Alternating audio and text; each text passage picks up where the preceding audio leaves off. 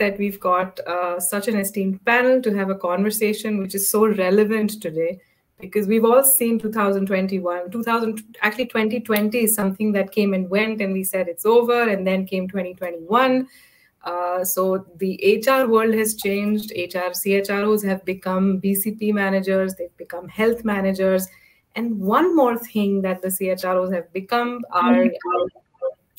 are talent managers with upskilling employees in the talent ecosystem, particularly in today's world where you see that the talent market is so buoyant. So if we want to continue to keep the employer brand up and active, it becomes very important that we provide that learning ecosystem as HR folks to employees so that they continuously understand what learning means, and more so there should be a pull for learning more than the push that the organizations have been forced to do so far.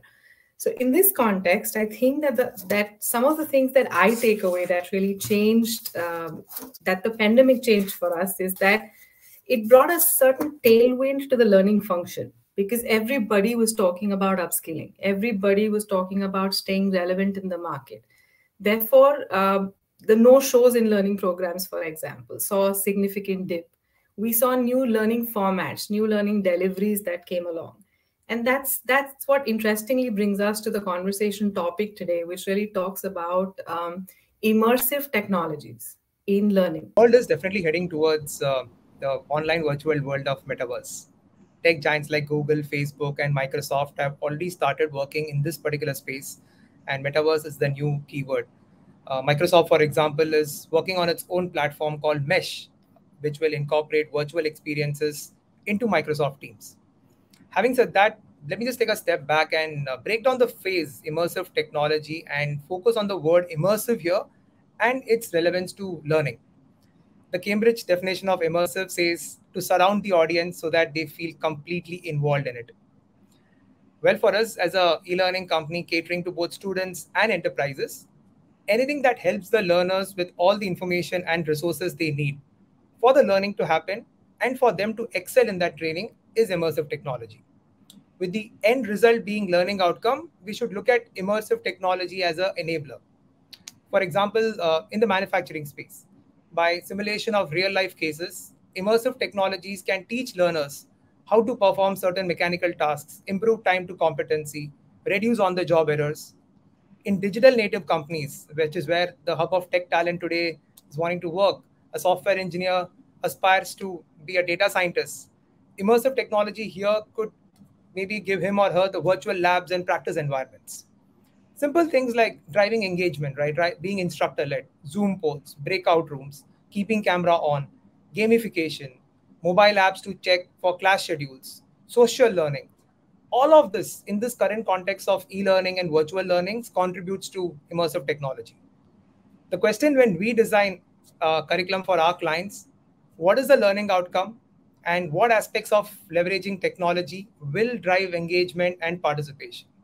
That for us is immersive technology.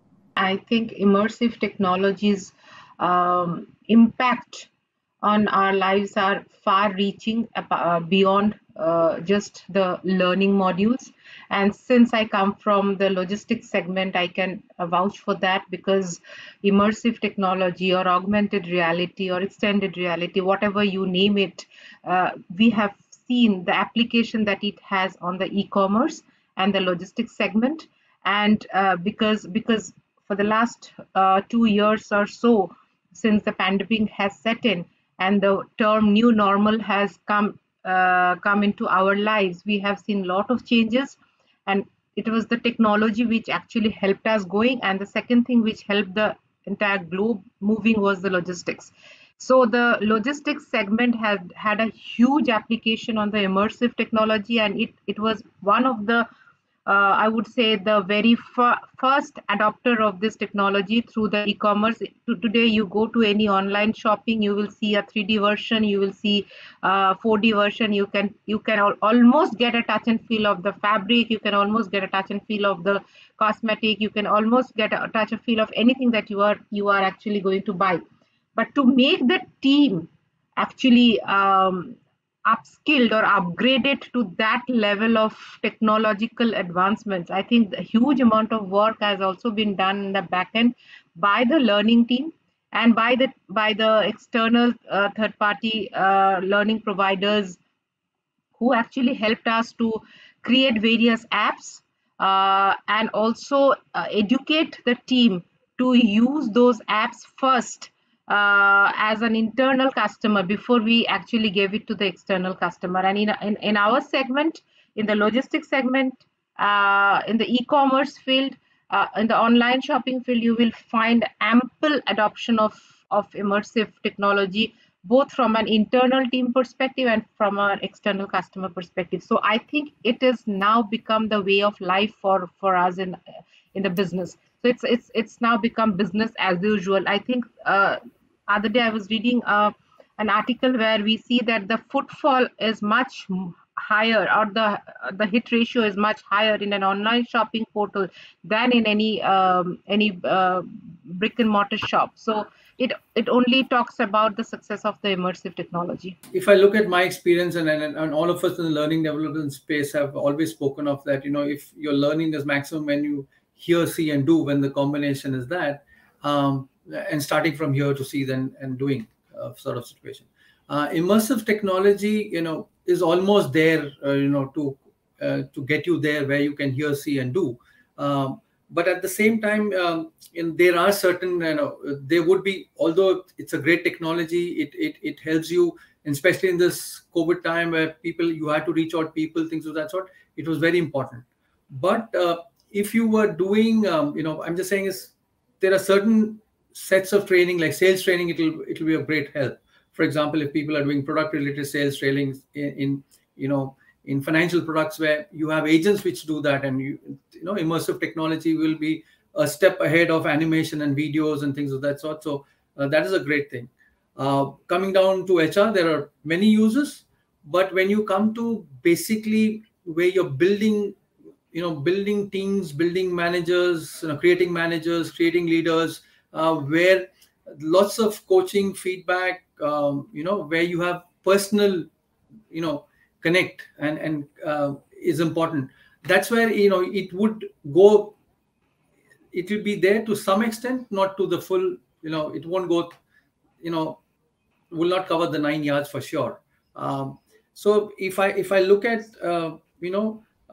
sports is a great area where immersive technology would be of great use. If you look at, when I see my, kids playing the, virtual games of soccer, EPL, you can, the entire strategy and everything, you can work on it. And it's a great tool. Same when leadership, if there's a leadership program on strategy, that's again, immersive technology will be a great tool. But if I'm looking at behavioral, corrective behavior, giving them role play, anything that has role play in it, immersive technology won't be as effective, impactful, which is there. What would be the corporate definition, so to say, in India, and I'm localizing this, of immersive technologies? It would be amplifying live experiences. And that's exactly what Sri Krishna from Hero Wired was also talking about, right? How do we make sure that we amplify live experiences? How do we learn without being in a classroom, but having the exact flavor of the classroom, and having those resources and those peer networks being disposable to you without having the touch and feel of having another human being next to you? And that's what we're all aiming to do, right? So where does it work? It works in every industry. What are the competencies you can target? You can target all three competency types. And I'm speaking very broadly right now. Are there hitches to this? Of course there are hitches to it. Traditionally, look at how we've all grown up and been educated. We've not been educated in an immersive way. And now we're typically pushing a tough pill down the throat of our employees saying, hey, we have immersive learning experiences at our disposal. Why don't you try them? And we've been fighting this battle for the last 20 years. I'm 38 years old, and I got exposed to this, at a young age of 18, 19, when e-learning programs started taking shape in India, at least. And it started off with compliance-related programs, and then it went to soft skills, and now We're trying to teach leadership competencies via e-learning programs. So there's some merit to what we do. That the entire meat of this pudding boils down to you have to be very specific with the teams and the organizations and the industries that you're dealing with. In India, unfortunately, I've been on the other side of the table developing these technologies, implementing learning programs, and it's monkey see, monkey do. We see an organization doing something which is fantastic. We try and bring that on board without actually understanding do our people really need this. It's great to have a sales training program teaching, in the BFSI sector specifically through e-learning module and having all the tools at your disposal. But any data on this planet, any data from this district in India will tell you that e-learning consumption is still not at the standards in terms of how we're investing in e-learning today. So the take on e-learning and immersive technology, as we are referring to it in our discussion today, requires deeper thought. It requires deeper engineering. It requires organizations like Eurowire to play a bigger role, because they're specific about the offerings that they bring onto the table, right? A Skillsoft or a Eurowire. Vis-a-vis, what we end up doing is we take a paintbrush and we try and paint the entire canvas with the same paint. So I think responsibility is key. Accountability is key, because these things can create terrible roadblocks in the learner's mind and create huge disconnects, which you may find yourself coming back from. So the word that I want to leave you with is caution. I can see most of the colleges these days, medical colleges these days, started to use immersive technology to train students for the anatomy sessions, which was they used to do with the real bodies those days. Right now, it's no more. It's all they go through in detail. They'll exactly fix and teach students where exactly is the issue, which tissue, which muscle, which nerve, etc. Much more clearer than what they used to see in the real anatomy classes. So it has evolved to that level, and significant amount of investments have taken place. If you look at, if you ask me a question, is India too early for it? I think it is not, because we were not the first country which started to use mobile phones. There are many other countries which started to use mobile, but we are the country per capita mobile usage is highest, one of the highest in the world. We are in the top 2 in the world, next to after China, right? And similarly, 10 years ago, if somebody had told us saying that no more classroom training, it's only e-learning, nobody would have believed it, right? And then say, what's the point in training when you're not in the classroom? And now, when you tell people to go back to classrooms and then do the e-learning methodology, nobody has time for it. And it's only the trainer who will be standing in the classroom, and you will not find any professionals who are coming in. Even if they come, they will be coming to chit chat and do anything. So it's convenience has become the buzzword, and immersive technologies has taken convenience to the next level altogether. Having said that, the challenges that we have in this in the immersive technology is there are 2 challenges. One is the mass adoption, how much we adopt to these technologies, as there are still new conceptual aspects like 3D, audio, and goes further. And the second important thing is miniaturization. What I mean by miniaturization is currently it is with the limited set of people with a good amount of investment. When you reach the economies of scale, the entire technology will become more miniature, and it will become less cost from effectiveness point of view, and the usage will become massive, right? And it will start reaching the masses. In a country like India, when it starts to reach the masses with the technology is being in the hands of people, what will happen is it will have a changed socio development and a thought process of people. People's behavior, the way they interact, the way they learn, the way they experience the world would completely change. The last 1.5 years, we have seen a lot of people moving to digital. However, with normalcy coming back, people have a tendency of going back to the old ways of working. So, for example, in the L&D field also, where a lot of people were actually coming together on Zoom, MS Teams, and digital learning was actually at its high. certainly you find line managers coming back and saying that oh, all this is fine. Can we also have a classroom training program?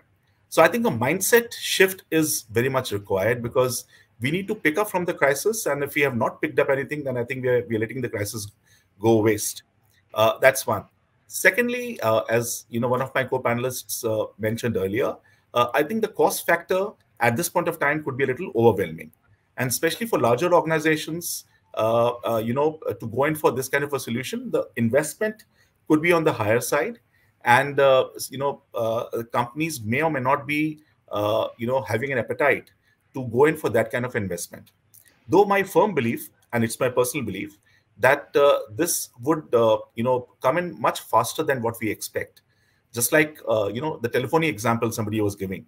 So we were in a voice market traditionally, and the only thing that was changing was the tariff, right, from 16 rupees to 1 paisa per second.